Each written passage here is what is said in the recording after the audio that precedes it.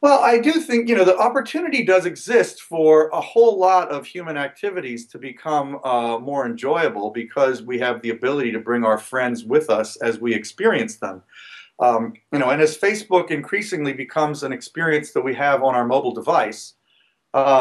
effectively what we're doing in carrying around our mobile device with Facebook on it is carrying around a connection to all of our friends and data about all of our friends, which we can then apply to whatever situation we're in, whether it's shopping for groceries or going to a concert or walking down the street in a new neighborhood and discovering that our friends are nearby.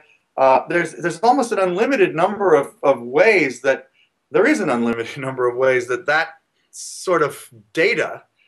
capability can alter the way we live. And I think again, there's a lot of different scenarios that could play out, but I think it's probably likely to be a positive one.